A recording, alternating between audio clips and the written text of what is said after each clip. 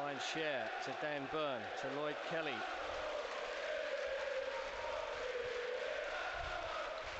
This is dangerous down the left-hand side. It's pulled back into the box. The shot from Joe Linton was saved. The flag goes up on the far side. It's going to be ruled out, I think, but Leno making the save from Joe Linton's initial first-time effort.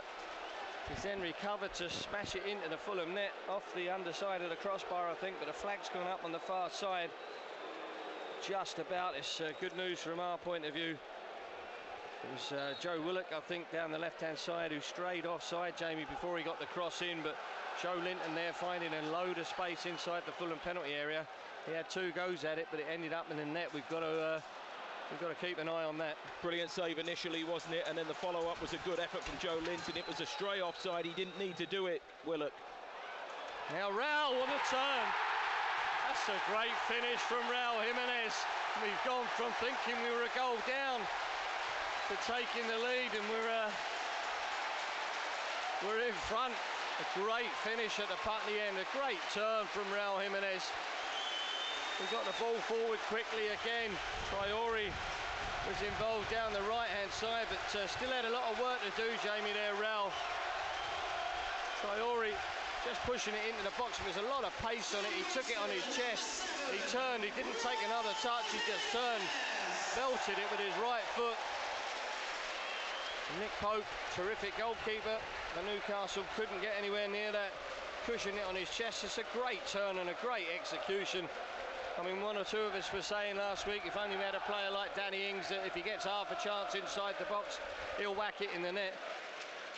Keeping that first choice striker's role. Here come Fulham again, this time down the left-hand side. Alex Iwobi, Emil Smith-Rowe! Oh, he's just clipped the crossbar. Just opened his body up there, belted it with his right foot. I think Sasha Lukic there suggesting to the ref the goalkeeper might have got a hand on it. I don't think he did, to be fair, but it's so close to number 2 for Fulham. It's just off the crossbar and behind for a goal kick. But going forward, Jamie, we do and have done in most of the game so far at times look really, really dangerous. Yep, Calvin Bassett will take it. Pushes it for Alex Iwobi, left-hand side, floats it early, looking for Raul. It's over Dan Burn, Raul's into the penalty area. Well, it's good goalkeeping in the end. It was a difficult one to take. The ball bouncing and away to his right. Nick Pope has spread himself. It's at the expense of a corner, but good save really from Nick Pope. It was a difficult one, Jamie, for Raul to get his right foot around. He had to wait for it. Kind of bounced past him, really took him wide, and the keeper's done well. But first corner of the game goes our way. Well, the pitch is really watered, isn't it, before kick-off, and that meant that it just ran away from Raul. That made it tougher as well. You don't often beat Dan Burn from those sort of situations in crossfield passes. Corner from Pereira. Anderson with a header. It's on its way through. It is blocked. And then Anthony Robinson. No disrespect to him.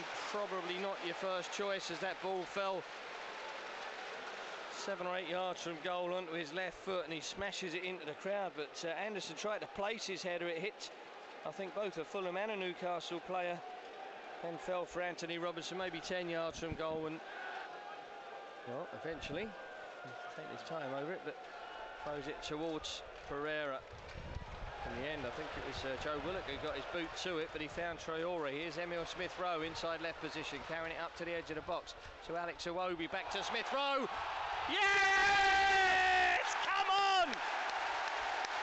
Oh, that's beautiful.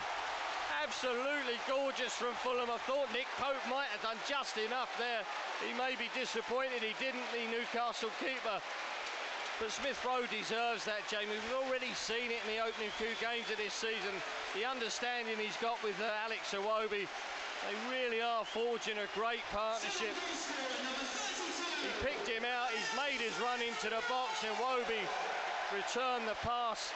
He had to take it on the run, Emil, and he just kind of poked it past the goalkeeper. The angle was perfect, but there wasn't really enough power on it for me. Maybe you've got to say, why isn't Nick Pope keeping that out? But who cares? It's a lovely run from Emil Smith-Rowe. Great understanding he's forming, as I say, with Alex Iwobi. And we talked about the second goal, Jamie, and maybe it's this is the afternoon, or certainly there will be afternoons where we're going to start adding goals. It's a similar situation. Newcastle are struggling to get into this game as Kenny Teti helps that one forward for Traore. That's a lovely first touch, gets it down, faced by Dan Burn. Out on the right-hand side, pushes it through for Kenny Teti. Back for Traore to Sasha Lukic. Looks up, swings the cross in. Oh, it's another effort just over the bar this time from Raul. He had to take it. It was a snapshot, really. He tried to get ahead of Kieran Trippier, which he did. And swept it towards goal, but up and over the bar. A lovely patient build-up from Fulham. The ball in, found Raul. If he could have kept it down. Well, I tell you what, Jim, they're struggling with our movement. You saw Alex Iwobi just take the defender away, and that created the space for Real. He sort of swept it towards goal, leaning back. Just bundle into him from behind, because it's not a foul. Here we come again, Traore. This is great stuff, you know, from Fulham. He's into the box, he's gone wide, the right foot, still got the shot on target. Nick Pope, I think, stuck his left knee out to save that. It's gone behind the Fulham's second corner of the game. You can't take your eyes off it for a second, Jamie. Well, they're all over the show, aren't they, defensively? I thought Dan Burn did well just to hold his position. He said to Traore, you can get on the outside if you want to, but just held his shape. And as you say, he saved it almost with his left boot. Finds him, Alex Iwobi, edge of the penalty area. A couple of little step overs, pulls it back into the box. Oh, it was ahead of Pereira, but it didn't reach Raul. It was almost a great ball, but now they've given it back to us. Here's Anderson going for goal. Oh, it's a great save from Nick Pope. Right-footed effort there from Joachim Anderson. I just think the fans are going to fall in love with him, Jamie. We've mentioned it before. We all know how brilliant he was in the season he was here on loan, but sadly there was no fans here to see it. So in terms of watching him in the flesh, you know, obviously they'd have seen it on TV. Sasha Lukic, who was one of 4 Fulham players on a yellow card as well, which that might have been a consideration, but here come Newcastle straight away with a break. Harvey Barnes into the area and he's slotted it in. Well, 30 seconds into the second half, they've reduced the deficit. You have to say Jacob Murphy's made a massive impression there, straight from the word go. Just introduced at half-time along with Lewis Hall. And that's put a different complexion on the game altogether. Little 1-2 there, he's gone through the middle, Murphy. First time ball to Lewis Hall. It's a cool finish, to be honest. He switched it immediately onto his right foot and he's placed it past Bernd Leno. He's a dangerous little player, always has been, but it's a good finish that, Jamie, but it's a hell of a shock.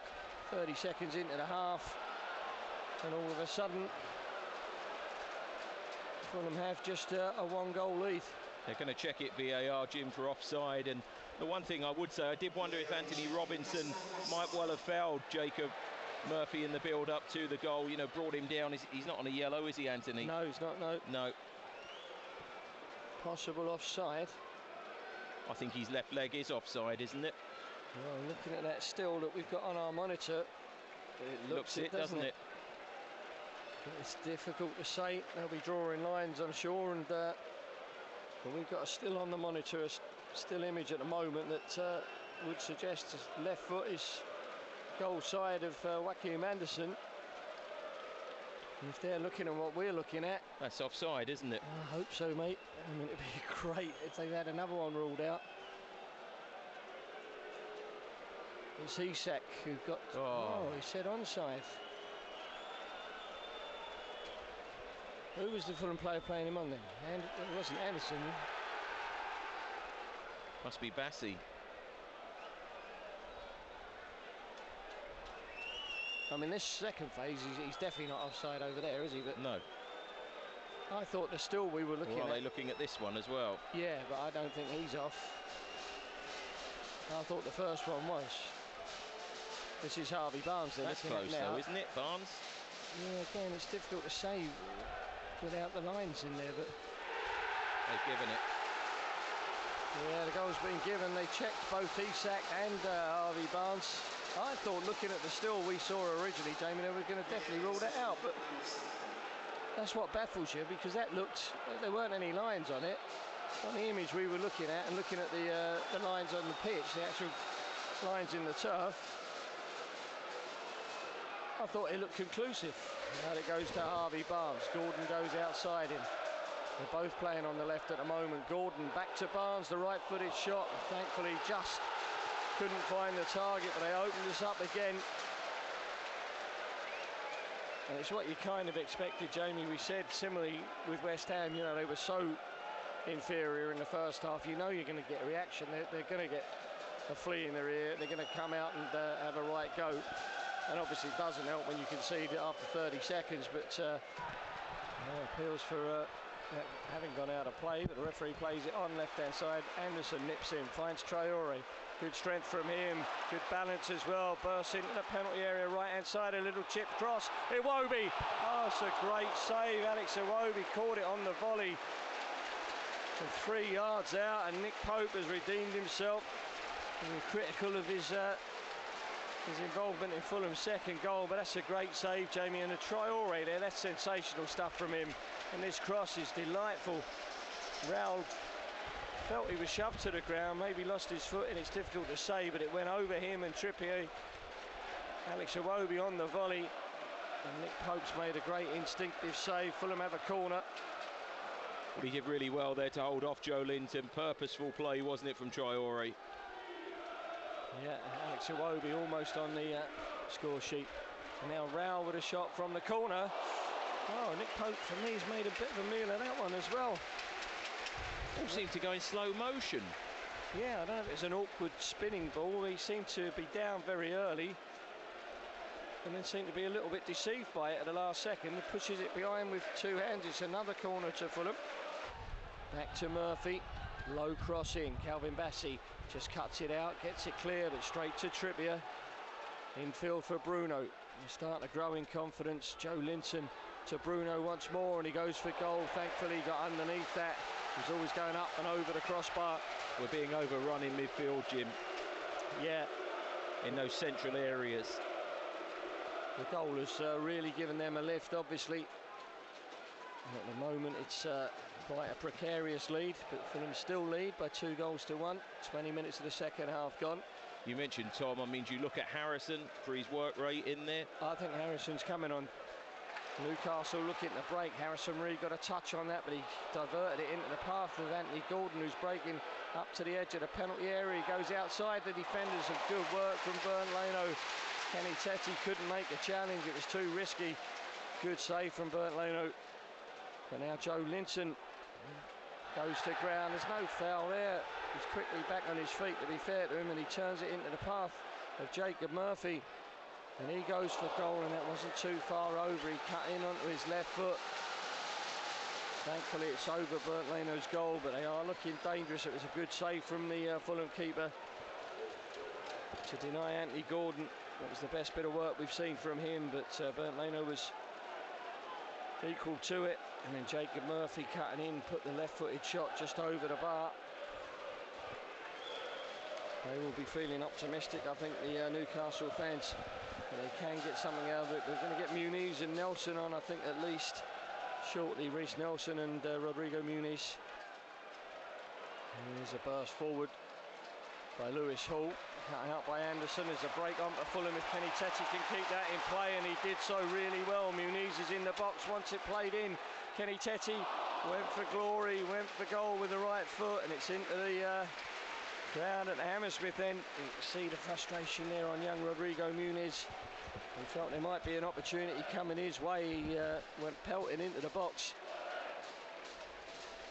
He actually pointed where he wanted it. I mean, Kenny, you can't probably blame him for having a shot, but when it comes to nothing and it ends up in the crowd, you think, well, should he have tried to pick out the striker? Yeah, because there hasn't been a bad challenge or you know, anything particularly untoward at all. There's a foul on Kenny for sure. Play on. Oh, Bruno. Well, he's giving it away as a chance here for Reece Nelson. Yeah! Now pick it out!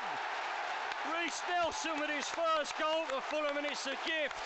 Mucking about in their own penalty area. And in the end, a gift of an opportunity. He had to keep his head, the young man. He took a touch and he buried it with his right foot. And just like Emile Smith-Rowe before him, it hasn't taken long for the Arsenal contingent to open their account. Reece Nelson has done it as well. He's looked good since he came on. And it's 3-1 to Fulham, and that surely now is 3 points. And it was interesting, Jamie, Marco called him over to the touchline here a minute or two ago and spoke to him. I wonder if he said to him, get into the box. But I mean, a gift. Bruno's played it across his own box to the penalty spot, straight to him. He's taken a touch, spanked it with his right foot. Nick Pope, to be fair, has come charging out. He's realised the trouble he's in, but he's left a great big gap in the middle of the goal, and Reece Nelson's got the quality to punish him. And that's fantastic for Fulham. That is the word, Jim, quality, because he still had work to do when it was played, you know, when you're straight on with the goalie like that. Yeah, very good finish. Be easy to miss, easy, to be fair. Yep. And that's good from Fulham. Harrison Reed winning it back from Bruno there again. Good burst down the right-hand channel. Great run. Muniz, oh, he's taken it first time, Rodrigo Muniz. 12 yards out, just right of the penalty spot. He took it on the run, but smashed it wide. I mean, 4-1 would have flattered us maybe, but great work from Harrison Reed to pick him out. He's really got his boot through that